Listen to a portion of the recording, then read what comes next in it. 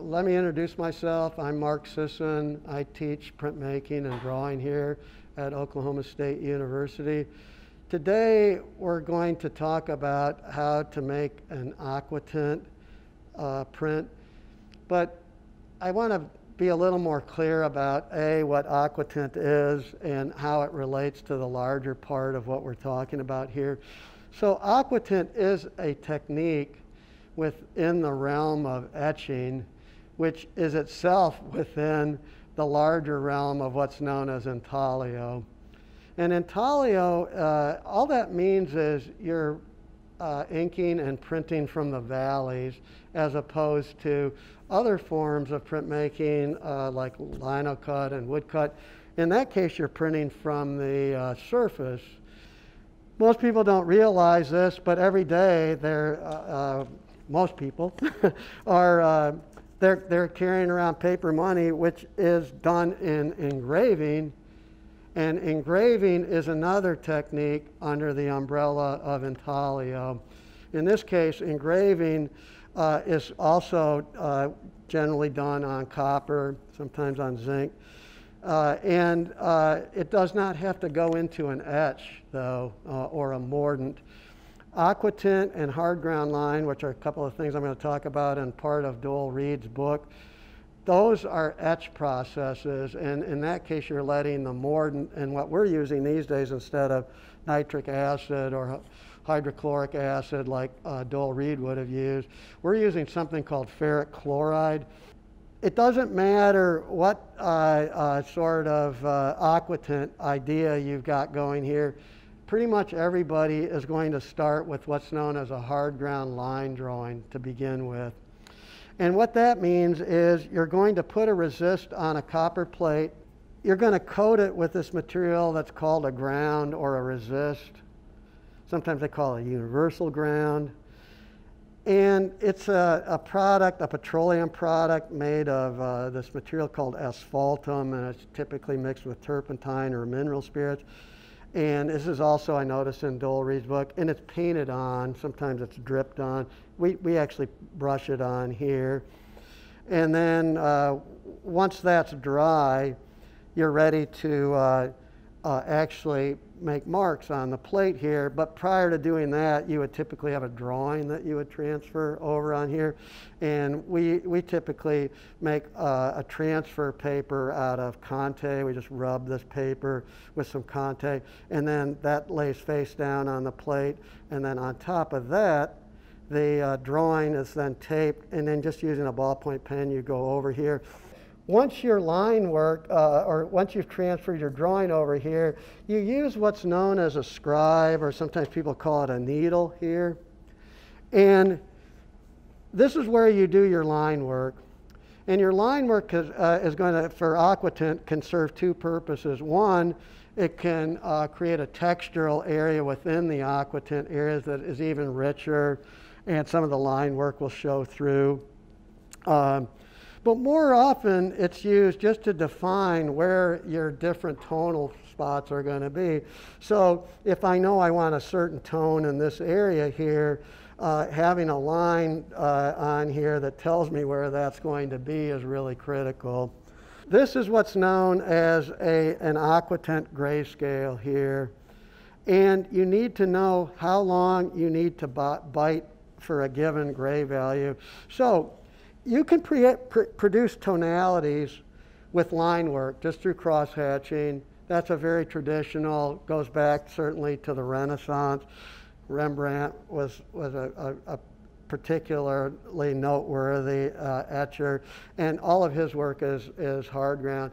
Aquatint didn't come till much later in the 1820s, 1830s. It was one of the best known people, sort of early adopters of Aquatint was Goya for Los Caprichos and some of these other Disasters of War series. You can see there's a scale here with numbers on it, and these just represent times, and those times are cumulative. So this says 30 seconds, this is a minute. So from here to here, you would just be adding 30 seconds. From here to here, I'd be adding a minute. From here to here, I'd be adding 2 minutes. And the goal with this is just to determine what my tonal range possibilities are, how long does it take to get to a given gray value, and how long does it take to get to black. So in order to produce something with a broad tonal range like this, you're going to be painting out areas periodically here, and this is all dependent on how many different tonal areas you want here. I know, for example, in this artist's case here, what she would have done is these would have been painted out right away. Anything that's really bright here, the bright part of the plate, that would have been painted out with this resist here. And this is somewhat related to this here. It's thicker and more impervious to the etch than this is, but they're made of similar ingredients, and it looks like this awful sort of tar substance, and it smells pretty bad, and it's nice to use in a well-ventilated area. But these various stages of what's called stopping out or blocking out could take a minute or two, could take hours, depending on how many little things need to get blocked out each time. And that's all based on how much detail you have, how many different little things need to be addressed. Once you have your line drawing done, and this is an old student piece that I think you can see has got some line work on here. And any line drawing is perfectly serviceable for Aquatint. Just it depends on whether you feel like you need it. I also have just a plain plate because I'm thinking it might be easier to see the dust on this when we do this next technique. So this is the true Aquatint phase here. And this here, this contraption is known as an Aquatint box. And what it is it's a fan, and there's a receptacle down below here that's filled with rosin. I'm just going to turn this on for a sec. And I have to turn it on for at least 30 seconds because that's how the timer is on this. What that's doing is kicking up a cloud of this rosin in there. Once this finishes its cycle, the reason we wait about a minute typically is because there's heavier particles in there, and you'd rather have those heavier particles fall down, and that way you get the finest dust possible. And the goal again here is to get about a 50% coverage with the dust here, so the plate is open. If you got 100% coverage, then there's no opportunity for the etch to get in between the dust particles once they're fused. So here's this. And again, ordinarily I'd wait a little bit longer for this, but for expediency, I'm just going to do this here now. And this, you'll definitely see a cloud here come out. This is why you do want a dust mask. See it get all over my hands here. See the cloud in there?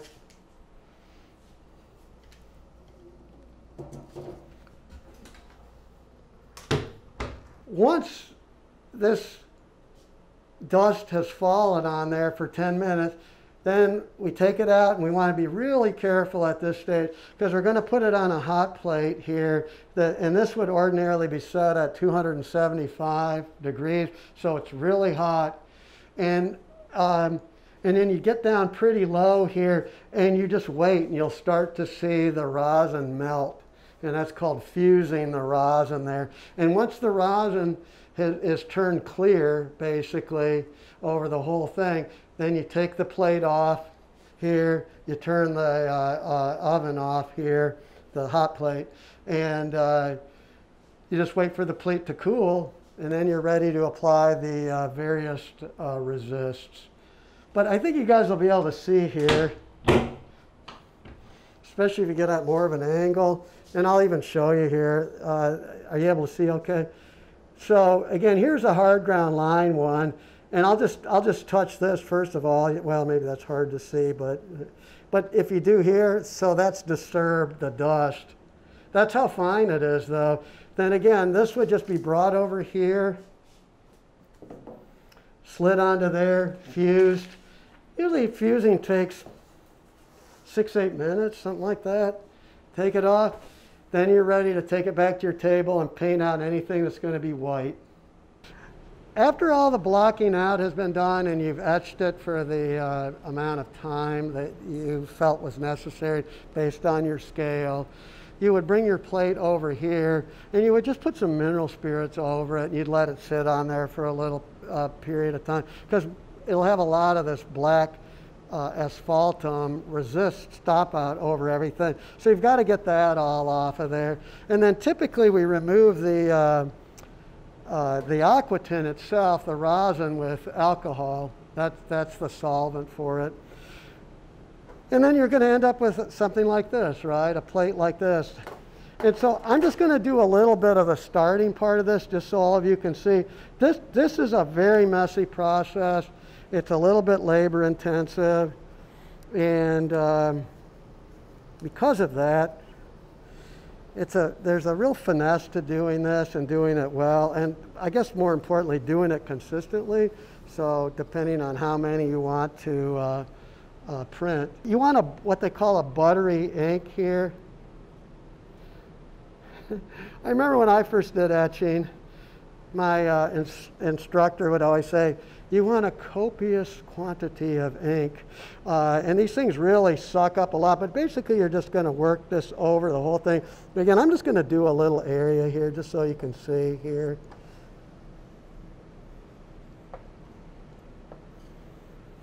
And probably even from where you are, you can see, in the light there. And then you're going to take the excess of this off here. But you got to hit the whole plate, unlike what I'm doing here for this demo. And then you're going to gradually start removing the top layer of ink. This is the challenge, because most students struggle and they wipe too hard. Avery is nodding over there. It's hard. I guess take us a little more of this off here. And again, this is the finesse part of this. And then you're just going to gently start removing the topmost layer. If you scrub too hard, you'll pull the ink out of the valleys, but that's not what you want to do, right? What we want to do now is we want to get the ink off the surfaces here. So anywhere there isn't a valley, that's what we want to do here. And you kind of keep looking for spots that aren't too saturated on your cheesecloth. This cheesecloth's a special kind of cheesecloth that's had starch put in it, and it's called tarlatan. And so you're just gradually, and people say, well, how do I know? What's enough? Well, because it takes, again, some practice, and it takes knowing your plate to know what's required here. And then eventually you can get to where you're working with these that are a little bit cleaner.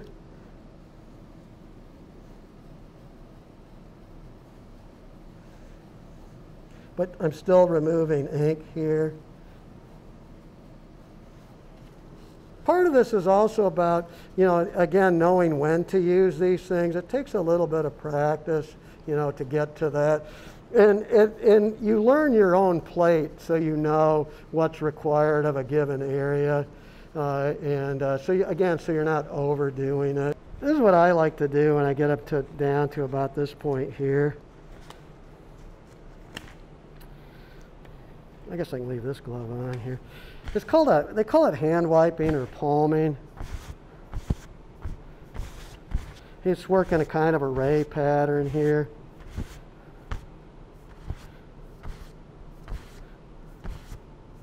You can see some is definitely coming off there. A little bit easier to see the image area here, right? Yeah.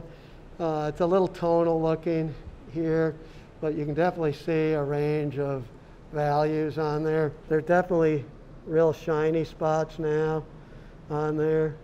Those will be the lightest things here. I'm just going to set that right there. Just kind of center it between those there, like that. One of the things we're going to try to do here is force this paper down into the valleys to pick all this stuff up. And even though it's pretty narrow, these spaces aren't we're talking about, hundredths of an inch. But paper isn't that compliant. I'm just going to pull this out of here. Drain off some of the excess. So you want the paper damp, but not wet. If it's too wet, it'll reject the ink. If it's too dry, it won't be compliant. So you're looking for that happy medium. And again, for this paper, you want to be in there for at least 30 minutes. And this is a lot of pressure here that this is goes under. I think it's properly set there already.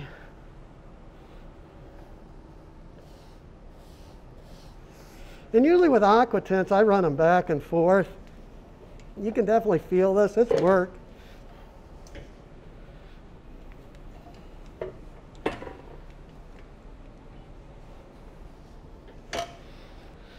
Ready for this?